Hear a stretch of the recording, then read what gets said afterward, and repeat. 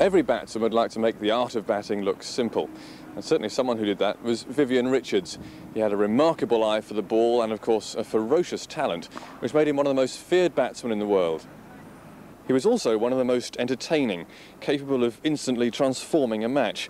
Textbook coaching isn't Viv's style, as you'll find out in this month's contribution from the MCC's masterclass. The subject is attacking batting. A particular shot I think we're going to try is a shot that I've totally enjoyed over the years. A shot that I think sometimes, and if you do get it in the right place and you time it sweetly enough, sometimes it do break bowlers' hearts. So I'm quite certain guys are going to try that for me now. Yes, yes, yes. You try and get your head over that ball a little bit more. Yeah. You know, I find like you're walking into it a little bit. Yeah. If you can obviously pivot yourself, get yourself nice and balanced. Yeah. When you're nice and balanced, the head and everything will be balanced as well too. Then you come into the shot and just stay with it a little bit more. All right.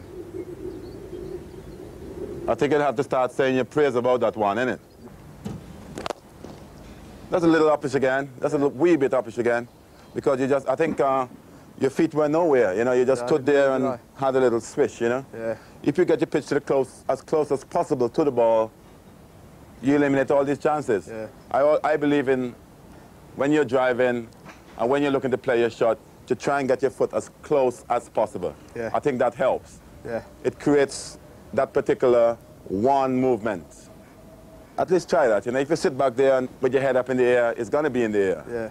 But try and get over a little bit and get your foot to the pitch and keep your head nice and still. Yeah.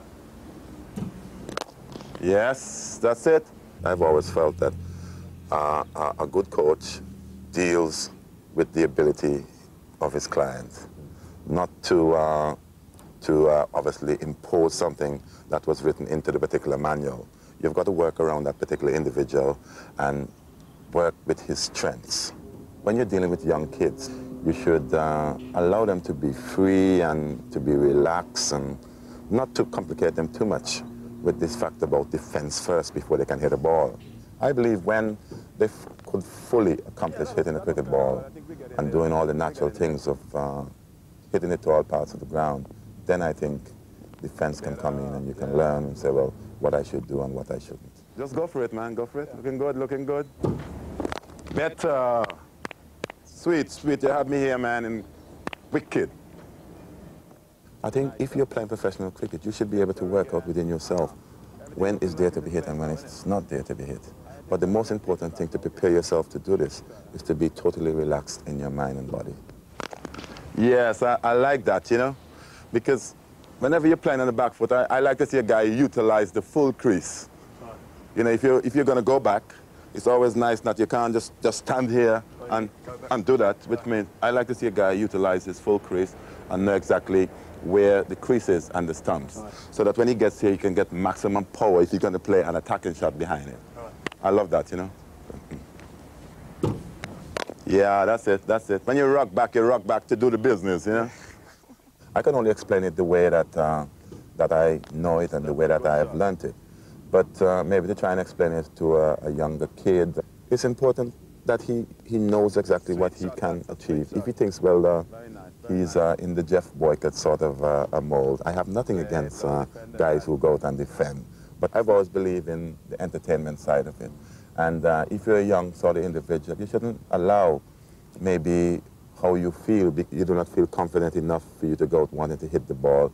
But if that's the way you feel, you get an enjoyment out of that, why not go out and enjoy it? You know, I believe in that. You're only going to get out. Ah, that's a good shot. I love that, huh? I love to see the good things, like, you're trying to rush them a little bit, or you try to be too quick.